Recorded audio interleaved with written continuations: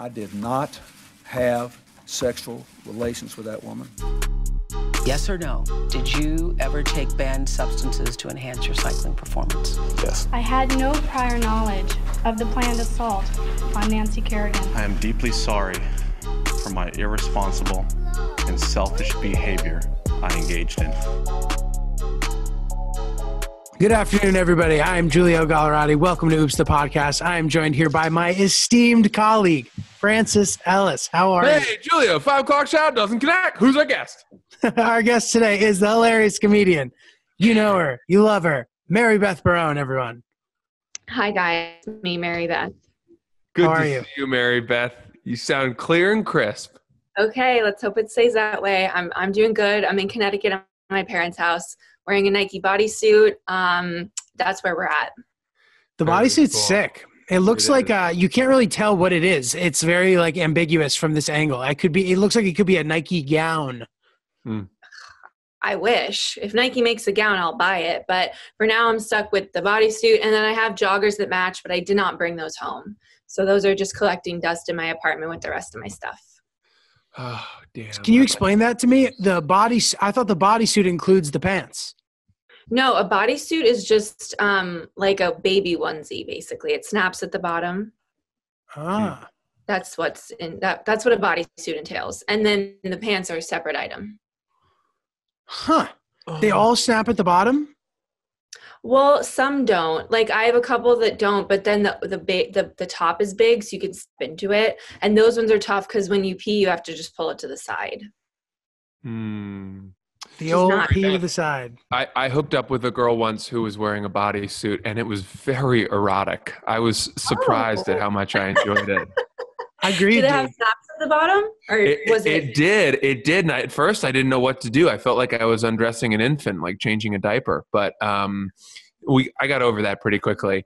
And I'll tell you what. Yeah, we did. We did make it work. And it was fun to unfasten it and then sort of just pull it up over her head. And yeah. Yeah, that escalate quickly when there's a bodysuit involved because it's really just one piece of fabric and then vagina. You know, there's not. Yeah. Sort of similar to underwear, but you don't have to, it's easy access, which can be dangerous at times, I will say. So you're rolling the dice hooking up in a bodysuit, but I'm glad it worked out for you. Yes, me too. Me too. I think that's hot. I've always been into my partner wearing the top half of an outfit and not the bottom half, whether it be a hoodie or a fleece or whatever accessory. I'm into it. So Mary Beth, as someone who is a voice, a leading voice on dating in this generation, how are you managing in this time? Are you seeing anybody? Have you got any leads? Tell us your process right now. On Raya right now. So I've not been on dating apps in a really long time, and I just got accepted onto Raya. So that's been nice as a little distraction. How have you found the men on there? Because I've heard a lot of women complain about the guys that are on Raya. I found them to be exactly what I thought they were going to be. It's not, it's fine. I'll say it's fine. It's just like every other dating app, except some people you recognize stuff. But I will say that I have it on guys and girls on Raya, and I've not matched with a girl. I've hearted many, not matched with a single one. This is good. This is good stuff. That's very, I didn't know is that a thing that you are typically into, like dating girls, or is this a new thing, or what's going on? It's relatively new. I dated a girl last summer for the first time and then kind of opened myself up to dating men and women. And that it's very different dating men and women, but both of them have positives and negatives. I would be very curious to hear from a woman what the negatives are to dating women. I would say that having dated for so many years is jarring to then date someone who wants to talk about stuff and will talk and will kind of show up and not flake on plans and things like that, which those aren't negatives, but it was just very different. It was a big shift from going out with guys. I think negatives would just be always wanting to talk about feelings and things like that, which I was not used to and definitely caught me off guard. Francis, that was a great question, man. Well, you hear everyone has talked about, the downside, their frustrations with dating members of the opposite sex. And I think to get a woman's perspective, is fascinating. Because to me, you have the most informed point of view if you've dated members of both sexes, and therefore you can kind of sympathize or empathize with some of the complaints that men may have, but also, you see it from both sides. I think. Do you think that men are too quick to play the like, oh, they're always trying to talk, always sharing things? I mean, it's just so different because I think women are more vulnerable with women. So if I was talking a lot about my emotions with a woman I was dating, I wouldn't necessarily be that vulnerable with a man, because I think they do tend to jump to things like, oh, she wants to talk about her feelings. So I think there is a balance, but like every person is like, men and women are both. So I totally see like a straight guy's perspective when they're like this and that. But I think guys are like just more careless in general, and like, I don't know. They always think everyone's trying to date them. Like every guy thinks that any girl they hook up with is just trying to like make him her husband. And that's just like, so not the case in my experience. That is really funny. I think there's a combination of things with that too. I think anytime a girl, like there's some guys I know that anytime a girl looks at them, they're like, dude, did you see that? Like, did you see the way? It's delusion. They're delusional, but there's so many nuances to it. And I think it's like hard to capture modern day because there's a lot of subcultures of people. And I think there's a lot more people willing to experiment like sexually and with gender and all that stuff. So it's a good time to be figuring it out. But yeah, there's a lot of nuances to it. So I have to say, when sex comes into play, it changes the equation. But you mentioned guys thinking that every girl wants to date them. And back when I was single, it shocked me when women, I'm always surprised when I find out that a woman is interested in me. But why?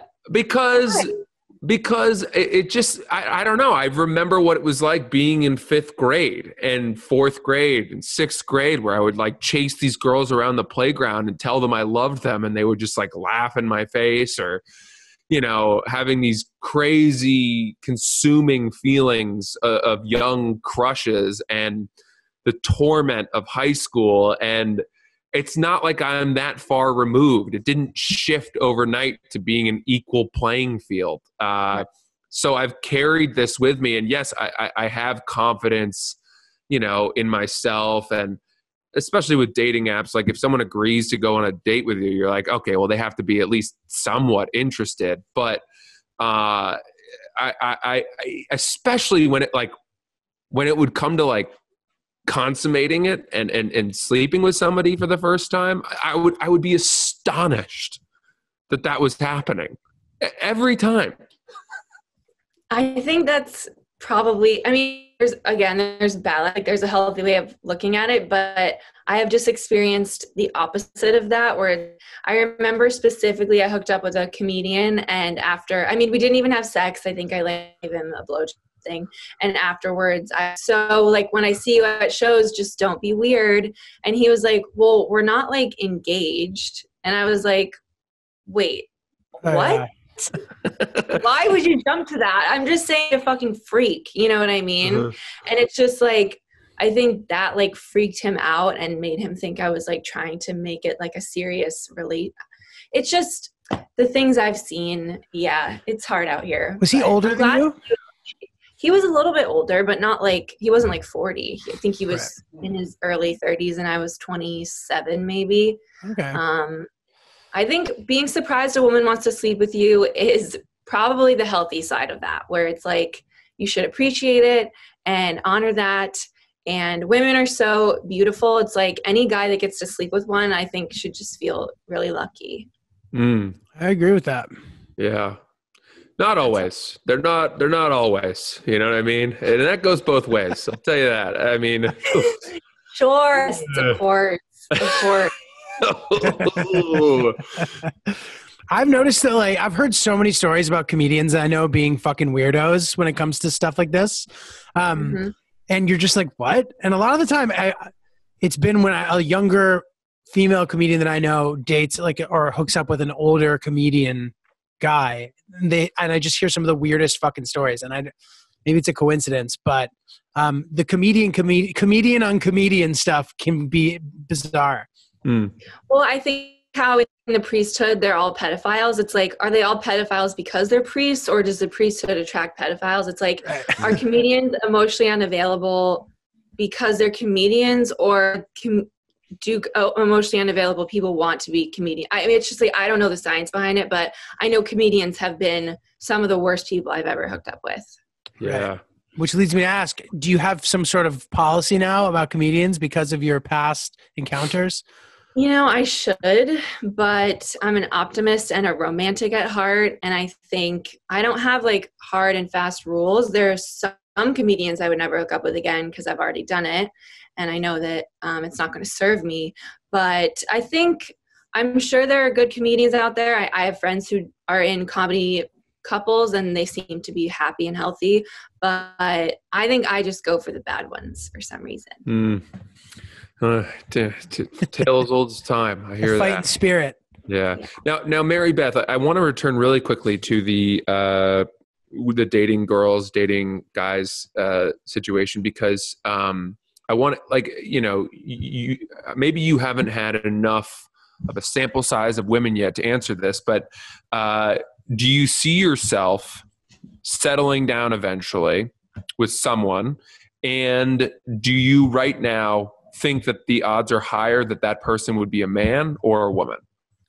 So I definitely have not dated that many women because it's been less than a year. So I probably don't have a big enough sample size, but based on the data I have collected, I think sexually I am open to men and women, but if I were to settle down, I think settling down is also for me kind of like a weird concept because I don't really feel like I want to do that. Like, I want to be in a healthy dynamic with someone without necessarily feeling like held back by them or that I'm making sacrifices. Do I long term? That will probably be with a man. Statistically speaking, yes, probably it will be. But I'm open to both. And I think if, I don't want to like make a blanket statement that all women are super emotional and all we want to do is talk chins. That's just been my experience thus far. And so, yeah, I think I picture myself in 10 years. Is it with a man or a woman? Probably with a man, but that's based on like most dating experience has men. So that's like what I picture for myself. Got it. Right. That was a very pragmatic answer, very math heavy. Yeah, I wonder, women in STEM, they say it can't be done, but it can be done. I feel like it seems like you have a very good inner dialogue with this kind of stuff. And I wonder if you have run into situations where people that you're dating are intimidated by that. Well, I've been in therapy for years, and that's kind of how I've gotten to a place where I can process my feelings and verbalize them. I do think I'm very honest and upfront with people about what I'm looking for, and you would think that would benefit relationships, but a lot of times I think it does freak people out, which I'm not going to change who I am. Like, I'm just upfront with people and I like to be open about my feelings. So I think even though sometimes I've been open with people and they haven't responded well and I've continued hooking up with them, I don't want to change my approach because that's just who I am, for better or worse. I've definitely had situations I've told something and then they will just like completely disregard it and do what they want to do anyway. Like, I can get more specific if you want, but it's just people. Yeah. I don't know if it's just comedians don't want to be told what to do, or there's been so many comedians the last 4 years. That's what I'm basing things off of. Let me tell you something. Here's the thing, okay? I would never date. I don't think I would date a comedian, and I'll qualify that and say man or woman. Mm-hmm. I just think that as a comedian, I benefit from having someone on the outside who has a little bit more perspective on how to live a happy life and doesn't need that nightly validation from a crowd of people to balance me out. And I do think there is a like-mindedness among comedians where you'll find somebody you date and they understand you better, they understand your needs and whatnot. But I've also found that even just sitting at a table with comedians, a lot of the time the conversation is not a conversation, but rather a series of one-upsmanship.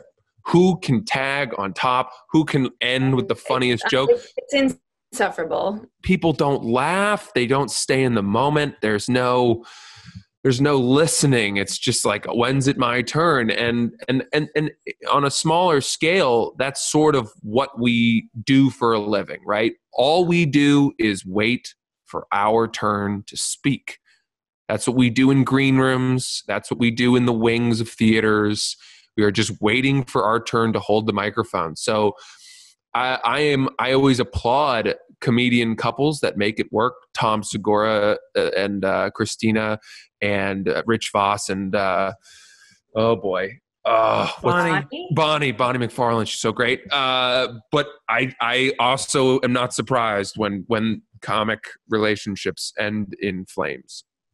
Well, here's my problem. I mean, I feel like I don't see myself dating someone who like works in finance and like comes over after work. We watch Netflix and then he gets up in the morning and puts a suit on and goes to work. Like, I just don't see I've had that relationship where it was very like, you know, cookie cutter. And I lived with my boyfriend who I dated before I started dating, and I think I had like kind of a future mapped out before I started doing comedy, and that kind of all went to shit because I decided I wanted to do this instead. But I just feel like dating a normie or a civilian is just not something I can picture myself doing at this point. And I don't know why. I just have like a mental block against that kind of like routine lifestyle that I don't know. I mean, obviously dating comics is not the answer, but I don't know. What do your girlfriends do for work? Like, how does that work? My girlfriend has a very that sort of job schedule. She works 9 to 5 situation, and I like it a lot. I like the contrast between our lifestyles. We're very supportive of each other, and it's not one of these things where it's just her supporting me and it's all about me. Like, I am really interested in her career too, and I love hearing about it. And she's really ambitious. And I as a comedian, I always assumed that people who did that were settling. But they're not necessarily, you know what I mean? And quite frankly, I think she probably chose a much better route than I did. And it's unlikely that I will ever make more money than her. Also. No matter how well I do, I'll have to be crushing it. Yeah.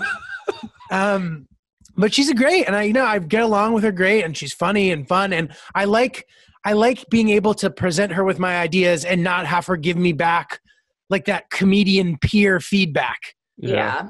That can be weird for sure.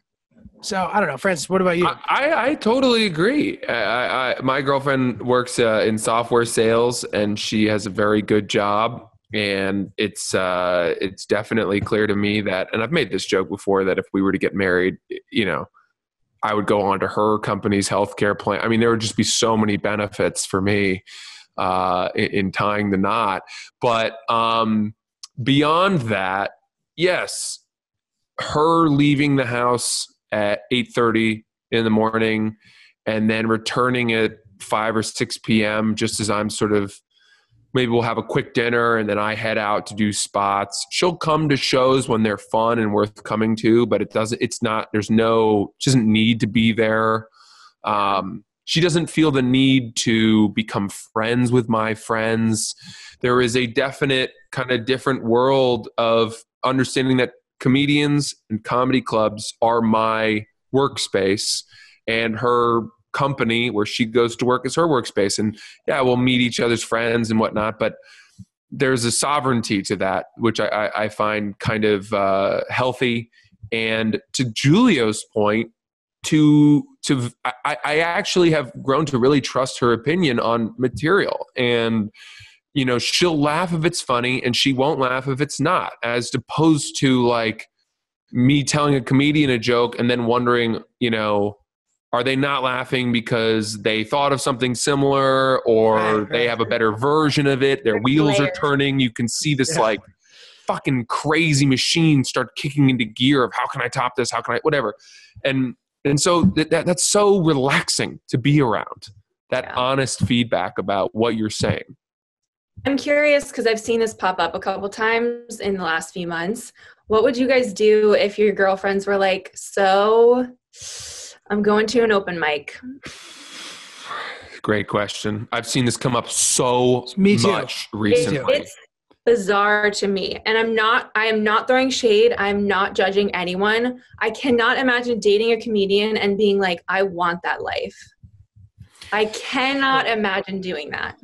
Respectfully, I disagree with that. I do see the allure. You know, if you come to these comedy clubs and you see people clapping for your significant other, like there are, and you watch them crush, let's say, like who wouldn't want that? But what they're not seeing is the misery and the years of open mics and all the shit, you know, that sucks to get there. But my girlfriend has definitely made a couple of comments recently after she'll say a funny joke or come up with a funny idea and be like, you know, maybe I should try it. And she knows that it just sends a chill down my spine of like, yeah, you should get on stage. Yeah, you should totally do that. You know, it's funny. I think about this a lot because I've been around long enough now that I've seen this happen so many times. And even with people who are now like comedians who stuck with it and, you know, but there are telltale signs it's about to happen. One of them is if they come a lot to shows, like after that, like first period, the like honeymoon phase, if they're continuing to come after and kind of like, you can just see it simmering. You can see those people who are going to do it. And then it's really a weird thing to watch happen. Yeah. Dude, if I went to see my girlfriend play like co-ed roller hockey 25 times and I was just enjoying it so much, there's no chance that I wouldn't want to strap on some skates and get out there myself. Totally. I understand why that people want to participate, but I think that for me, there's no scenario where that goes well, right? Either the girlfriend or the boyfriend resents the fact that they can never catch up to you and doesn't understand why you're more successful than they are, or they do catch up to you and surpass you, and then you're like, what the fuck? I've been at this for years. You owe your success to me, yada, yada. Like I don't know how that works. I think it's dicey, but I applaud couples that are able to make it work. I think that would be, I would struggle with that a lot. I think that if that happened to me, but it's so complicated. It's very complicated, especially because comedy is such like a thing I hate to love. So I just think like, and I feel like very protective of it. If my partner wanted to just in and be like, yeah, this looks so fun. And it's like, well, it looks fun, good at it. And I've been on it and I've given up so much to do it. So yeah, I hope I'm easy, but then also don't do it though, you know? I hear you. Hey, Mary Beth, I want to ask you about some of your Instagram posts. I'm happy to talk about them. So you are an artist of, is it okay to call them thirst traps? Yeah. Yeah. You do not shy away from posting the odd thirst trap here and there. Mm-hmm. And there's sort of I find them to be different than, you know, the sort of most basic, like bikini, whatever thirst trap pics that you see. There's an edge to your thirst traps, almost like an intensity. I don't know, you know, sometimes it's like half erotic, half fearful. Like I'm a little afraid, if I'm honest. Mhm. What are you going for? What is your process behind the thirst traps? Can I add something to this before you answer? Sure. I have a kind of related perspective. When I love your posts, they feel sincere to me and unapologetic in a way that makes them like I'm like, oh, that's a great post. When I see it, I'm like, this girl knows like who she is and she's representing herself so well, and it's great. Thank you. You're welcome. I mean so it's been a journey with me and thirst traps, and an even longer journey with me and my body image. And I think I reached a place where I was just like, you know what, I'm not going to look like this forever. And my body's not perfect. There are things I would change, but I want to be able to look back on this time and be like, yeah, I did, like, I put it out there. I have nothing to apologize for. I feel like we live in a time where women can do this. And I think like my thought process behind them, and even the other day when I posted one, I had taken other thirst traps earlier in the day, and I could just feel my heart wasn't in it. I felt like I needed to post one, not that I wanted to post one. So I took a bunch of pictures of myself in like a lace bodysuit.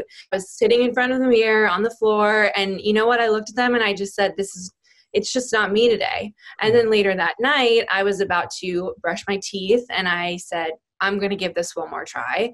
Put on the Calvin Klein's, a black bra, and I got the shot, but I had to try it out earlier in the day and decide that wasn't the vibe that I wanted. So I think I do put a lot of thought into them, and like, obviously, you don't want them monotonous. So you have to find a new bathroom or a new mirror or a new body position. I don't post a lot of butt pics. So the one from Sunday was a departure, I would say.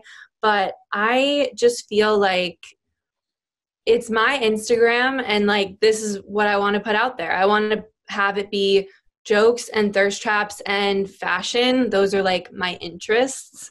So that's what I want to bear. And I've gotten, well, the comments are becoming progressively funnier with the more followers I get. Like, I find them so entertaining, and they're generally positive. So, I mean, knock on wood, the incels haven't found me yet, and hopefully they will stay away. But I just feel like people comment on them and they're like, your thirst traps are so like artful, like blah, blah, blah. And it's like, yeah, that's good. I'm glad that that's how they're being perceived, because I do feel like they're like capturing this moment in time where I can have it both ways. I can like put sexy pictures up and be funny, which I'm thankful for. That's true. 100%. That's great. Now, my question would be, do you think that men can post thirst traps in any acceptable way? Let's say guys who aren't models, or, for whom it would extend their brand to do so. Well, I'm sure there's people who think that female comedians shouldn't be doing that either. Like, they're like, I'm here for the jokes, and this is your butt. But I think it is really hard for guys. Gay guys can do whatever they want. There's no rules there. That's gay privilege. But straight guys, I do think it's hard to be able to pull off a thirst trap where, like, I can be pouting in a thirst trap and it's fine. But if a guy posts like a super self-serious thirst trap, it's hard to pull off. I think there are ways of doing it, if you're with the boys, or you're at the beach, or, you're in a specific circumstance. I think it's hard to take like a mirror selfie as a guy and post that. I'm just writing this down with the boys at the beach. With the boys. Maybe you have like a natty light in your hand or something. It's more of like a social thing where it's just like, oh, I happen to look hot here. It's more, nice. I think it's easier to get away with if it's like, yeah, I'm looking hot in this photo. It's not necessarily just about the thirst, but yeah, it's a difficult balance. And I do try to, even though they are like, I'm being serious, like I'm presenting my body in this way, I do try to make them funny in some way sometimes, you know what I mean? So yeah, I don't envy a straight guy trying to post thirst traps. That is tough territory to be in. Hard out here for a pimp. So G, what do you think? Well, I don't know. This is a separate thought. I don't know if that's okay, if I've transitioned here. This is going to be controversial, potentially. Francis, tell me if you agree with this. Mary Beth, I don't know why, but I feel like we look like we're related. We could definitely be cousins for sure. You look like my cousins. Like, I have cousins who look like you, I feel like. And I don't know if that's weird of me to say, or if that's me giving myself a compliment by saying that I look like you. I don't know if that's your way. Thank you. You're welcome. But what do you think, Francis? I think that makes sense, but I also think, anyone with like dark features and maybe that's just kind of, it's as simple as that. I don't know. I'd have to see your cousin. Similar jaw, though. I feel like similar, like shape and stuff. And I feel, and honestly, this is getting very specific. Your nose is in my family. Wow. Specifically, I see you, and I always think that you look like there's this familiarity that's really weird. What's happening here? Do I need to be here? What? I'm being serious. Just go away. I mean, I think I was. Well, I'm Italian, so I mean, it makes sense. Do you know where your family's from? My dad's family's from Urbino, which is like a town in the mountains of Italy, which I've been to, but it's like very small. My family's from the mountains too. I'm not joking. Maybe we could do a DNA test and see if there's some connection in the family tree. My family's from the lowlands. They're the marsh boglands. Well, what's crazy, Francis, is that I know your cousin. That's right. I used to work with my cousin at my first job when I dropped out of college. Phineas is his name. Phineas Ellis. Yeah. And Phineas also has red hair, but it's weird because nobody in his parents or family, that side of it, had any red hair. So it almost was an anomaly that he and I would look somewhat similar, given that we were similar coloring and all that. Yeah. Hair. You have a cousin with the same hair whose name begins with an F and ends with an S? Begins with PH. Motherfucker. Like the acidic scale. Yeah. So. Wait, Mary Beth, you dropped out of college? I didn't know this. Yeah, I dropped out of college. I dropped out of Boston College after sophomore year. Went to Coachella and I did LSD and I saw Kanye West and I said, you know what? I was sitting there in the big crowd and I thought, I'm unhappy at school. This is a lot of money to spend to be unhappy. So I'm going to take a semester off and just maybe transfer schools. And then I ended up getting a job at a startup and I just decided not to go back. And then 4 years later, living in New York, started doing comedy. So I didn't drop out to be a stand-up. That just kind of happened. Wow. Cool. How did your family react to that?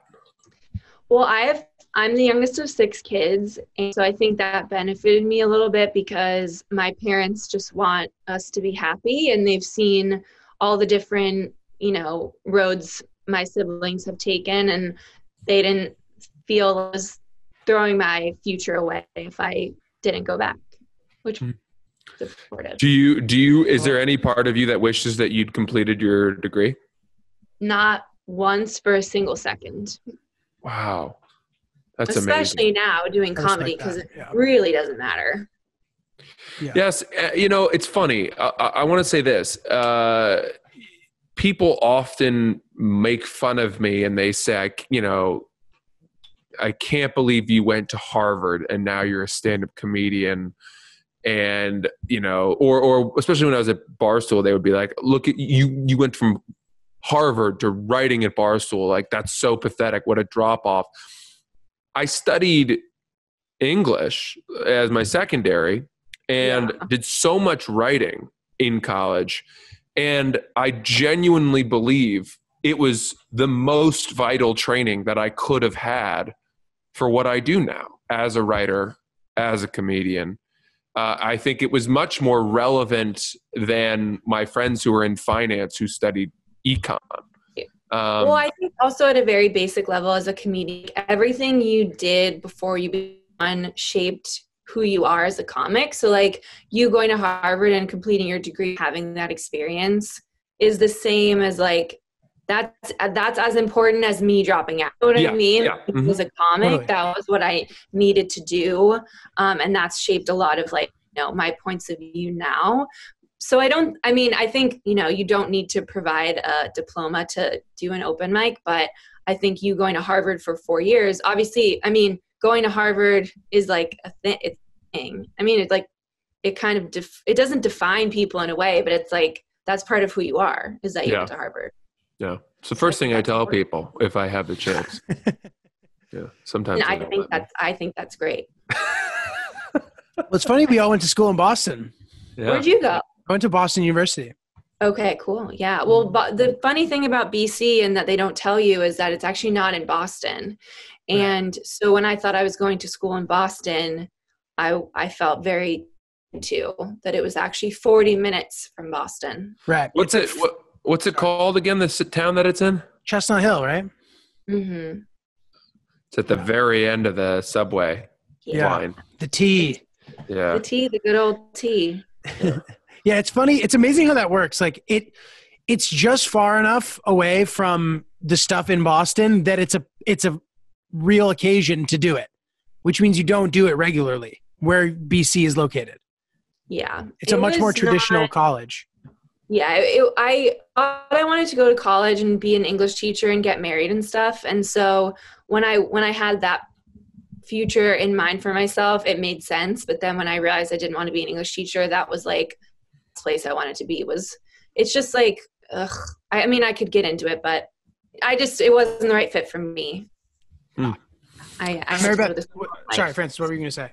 Well, I wanted to ask a different question, so you go ahead. Well, but I was going to ask, because I know that we talked about this, but you said that maybe you have a couple of noteworthy oopses that you were worried were going to kind of affect the trajectory of your life in some capacity. And I was curious about that. Here we go. I will list, and I'm not going to get too specific, but obviously, I spoke about it. Comedians in a way are my coworkers now, but prior to being a comedian, I had a streak of hookups, and one of them was with a C-level executive, and it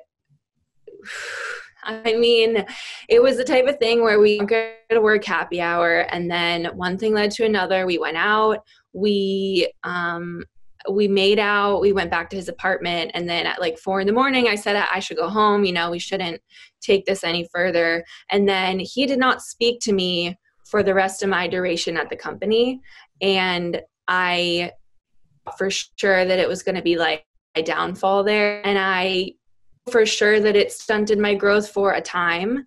But then I was just working really hard and doing a good job, and they couldn't deny me like promoted and stuff. So I definitely happened. Well, immediately after it happened, I didn't think it was going to be a big deal. But then when I saw it kind of impacting me negatively, I was like, oh, fuck, like made this stupid impulse decision, and now I'm screwed. 100%. In the end, did you ever sort it out with that guy? Did you end up leaving the company? How did it go? I ended up leaving, not because of that, obviously, but I have run into him on the street twice since that happened, and it's very cordial, but I would say it was probably one of the weirder things that's happened because he was like twice my age, basically. I think that people at that age could handle themselves, and that did not appear to be the case in practice. So I had to be the mature one. I definitely made some mistakes. I told way too many people about it, but I was like upset. I was like a woman scorned, and I was young, so I just didn't know any. But it was not the move, I would say. It's funny. I only became familiar with the term C-level executive recently through my girlfriend talking about that. I used to, when I would hear that before, I always thought that was like the third tier of executives. Oh, like A? Yeah, like, well, keep working and you'll be hooking up with A-level executives before you know it. Yeah, I know. C, in the business, they make their own rules. And C is the top. It's as high as we go.